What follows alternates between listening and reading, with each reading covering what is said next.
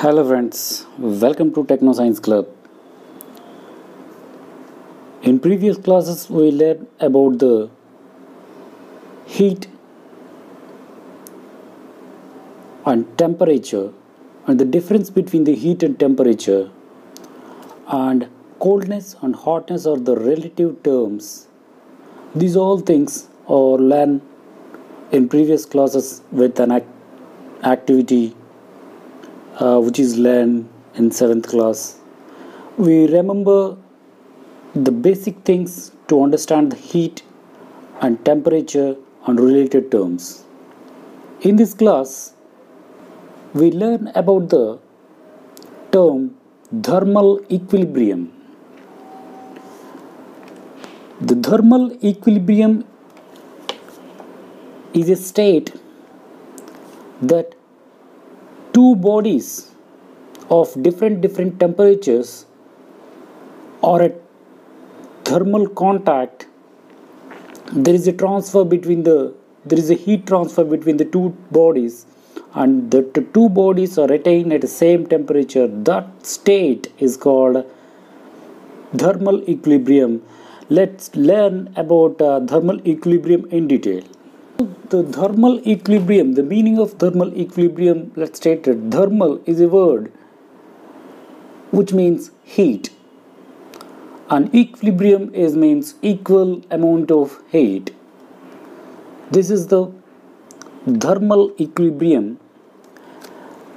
When two bodies, one is hot body and one is cold body, is placed in a thermal contact, the heat energy is automatically transferred from the hot body to the cold body. That is the nature of the heat we know.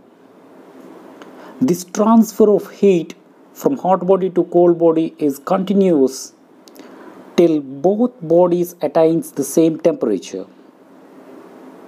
This position, that two bodies are said to be in thermal equilibrium.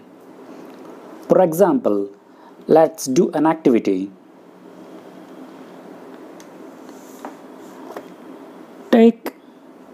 This is the activity which is in 10th class textbook. For this activity, the required material we need is 2 glass beakers or 2 glass tumblers and a thermometer. Let's take 2 glass tumblers or 2 glass beakers. One beaker is filled with the hot water and another beaker is filled with the cold water. And take a laboratory thermometer and note down the normal reading of the thermometer. That is the room temperature, that is 35 degrees or 36 degrees. The room temperature will be noted down. After the note downing the room normal temperature of the thermometer, is put into the hot water beaker and observe the readings. What changes? The temperature of a thermometer is increasing. The mercury level of the thermometer is rising. In that position, what's happened? There is a heat transfer between the hot water and the mercury. Here, hot water is a hot body and the mercury of thermometer, mercury in the thermometer liquid is taken as a cold body. There is a heat transfer between the hot water to the mercury. So the mercury level increases. The mercury has a property that mercury expands when it is getting heat. So the mercury gains some energy and hot water loses some energy. The mercury gains energy and expands, so the level of the mercury increases. That confirms that the temperature is increasing until they attain the same temperature. The water and the thermometer, mercury thermometer are attained at same temperature. At that position, the mercury thermometer and hot water, these two are at equilibrium position. The two are attained at same temperature. After that, the thermometer is kept out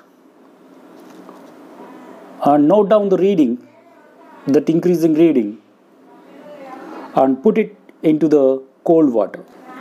The cold water here, cold body is cold water and the hot body is the mercury. So again, the heat transforms from the mercury to the water because mercury is a hot body here and the water is cold here. So heat transfers from the hot body to cold body, until these two are attained at same temperature. That position is called thermal equilibrium. So the mercury compressed on decreasing of temperature, so the level of mercury is decreases, that shows as a decrease in temperature. So by these two activities, it is commented by this activity, we understand that two bodies are at thermal contact. They are touching with each other. The two bodies which are at different temperatures are at thermal contact, touching each other. The heat transfers from hot body to the cold body until the both bodies are attain same temperature. That position is called thermal equilibrium. So temperature, let's confirm that temperature is a measure of equilibrium. Temperature is the measure of equilibrium. This is the thermal equilibrium. After this, heat has some units. SI units of heat is joules and CGS units of heat is calories. Let's define the calorie. An amount of heat required to rise the temperature of 1 gram of water by 1 degree centigrade is called calorie.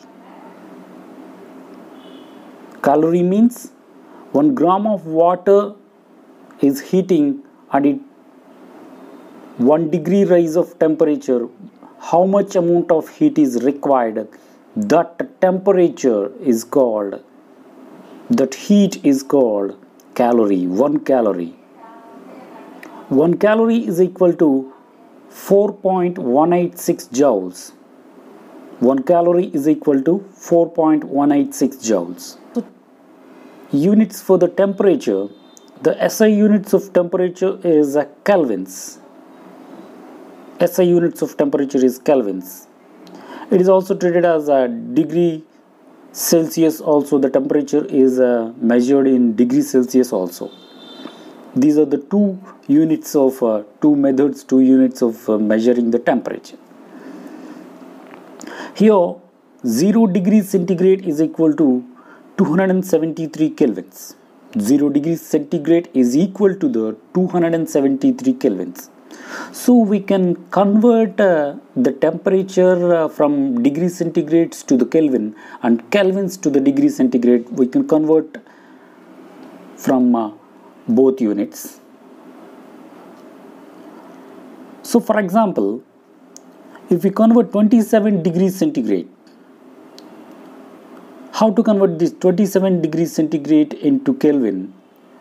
This 27 plus 273. By adding 273, the degree centigrades is converted into kelvins. So by adding 273 to 27 degrees, 27 plus 273 is equal to 300 kelvins. And we transfer kelvins. 373 kelvins can be converted into degree centigrade by subtracting 273. That is 373 minus 273 is equal to 100 degrees centigrade. By adding 273 degrees Celsius is converted into kelvins. By subtracting 273, the kelvins are converted into degrees centigrade. That's today's class. In this class we learn about the thermal equilibrium of the bodies. What is the thermal equilibrium? And units of heat and units of temperature, and the conversion of units of temperature from degree centigrade to Kelvin, Kelvin to degree centigrade. Thank you for watching. If you like this video, please like, share, subscribe and share to your friends. Thank you for watching. Jai Hind.